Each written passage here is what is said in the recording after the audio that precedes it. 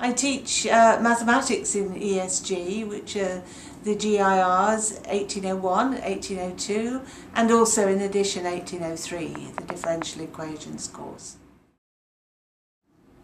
I've been teaching in ESG and MIT for 4 years now, but before then I had a long career teaching in Oxford University in England.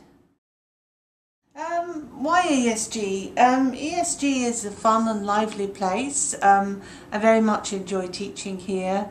They're small interactive classes, so you get to know the students very well and get to know what their difficulties are and how to help them best. Well, I don't know if you regard this as interesting, but I suppose what is different is that I was teaching for many years in Oxford. I was born in England, and Oxford is different from MIT, but in some ways the same, because I taught in small classes, tutorials they're called in Oxford, and so that a lot of the skills I learnt there in teaching I can transfer to my classes here in ESG. Yes, I really enjoy the contact I have during office hours.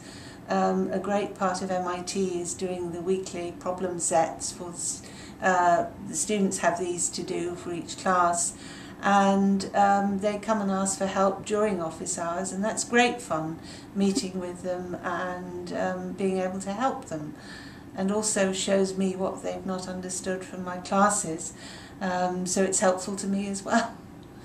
And this kind of contact is very informal, and I just sit with my door open and during office hours, and people just come in either by themselves or in groups of 2 or 3 to talk about how they're getting on with their work and to have help with their problem sets.